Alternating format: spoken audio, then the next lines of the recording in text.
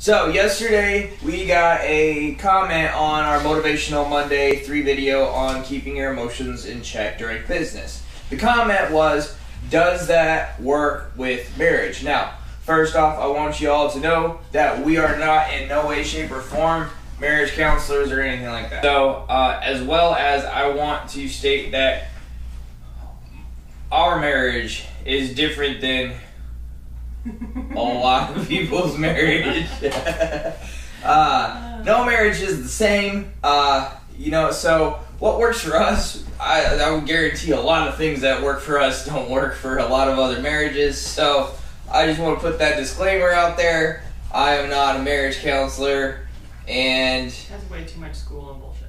Yeah, no, I'm not doing that. As far as our marriage goes and our opinion in this situation, I would say yes, it absolutely makes us stronger, because you're gonna have that emotional tie with your marriage. You're gonna have that emotional tie with your spouse, and it actually makes it way harder to make logical decisions in rough times. And you're always gonna have rough times. You're gonna have times where money's tight. You're gonna have times, all kinds of scenarios in your marriage that is going to cause tension between the husband and the wife.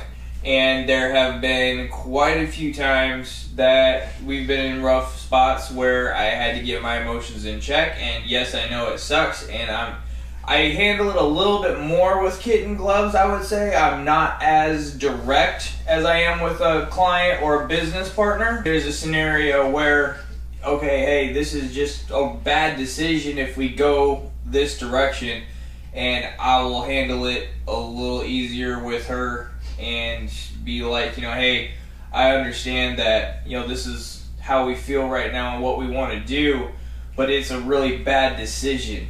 We actually have implementations that help us keep on track too. We have a board and planning things on the wall, and probably later on at some point in time we'll do a video on that stuff. But real quick, before Courtney and I head out to get our day started, what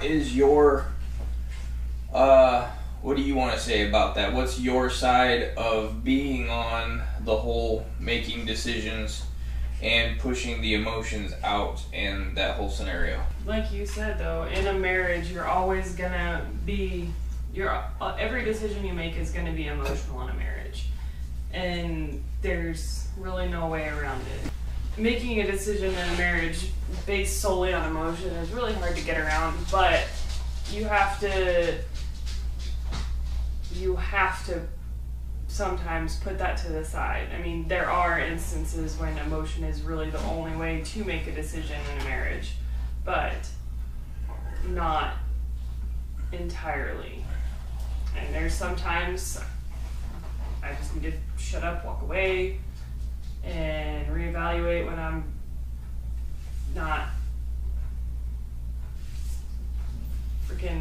when my brain's not doing the wacky waving inflatable arm flailing too, man.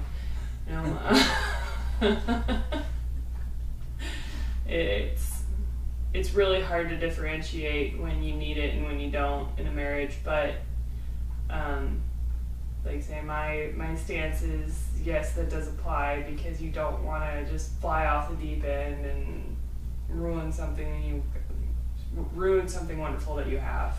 You gotta learn to differentiate when you need to apply it and when not to. With a marriage, there are certain things you have to do emotionally. It's the relationship, it's the marriage. So when it comes to, I would say, creating and finishing goals together, especially financial ones,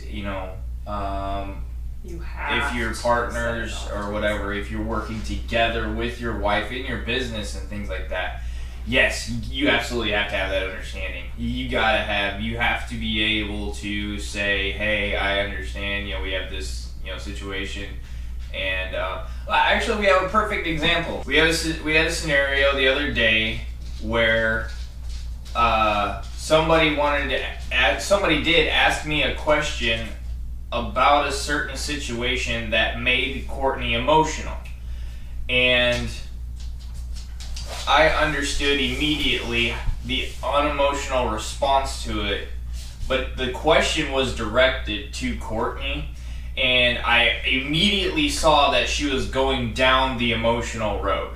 She started out with, well, this and this, and then she caught herself and was like, well, and I could see the wheels turning. How do I make this professional? But she already started in an emotional takeoff, and there was no coming back from it. So I, as gently as I could, stepped in and said, well, sir, you have to understand that situation, it ended up being a very... He saved the day. Yeah, I took it Wonder over. Dog to the rescue. I took it over. I said, "Sir, you gotta understand that was a very, basically, it was a very emotional and, that's a sour subject, and at least for her. So for those reasons, that was why we didn't, whatever. And so you gotta pick up on that stuff. It was a very expensive client, and that was no way. We needed to make sure that we handled that in a very logical and professional, unemotional way. He wanted to know some emotional stuff, and we got that. But it was a trap, and it's a trap. I caught it, and we work together, and so we look after each other. So yeah, absolutely, it works for our marriage, and we handle it and we utilize it as a tool. It is a very successful tool. And I hope that helps. But again, like I said, we're not marriage counselors. I have no idea what your marriage is like, and it's probably nothing near ours. Ours is pretty crazy.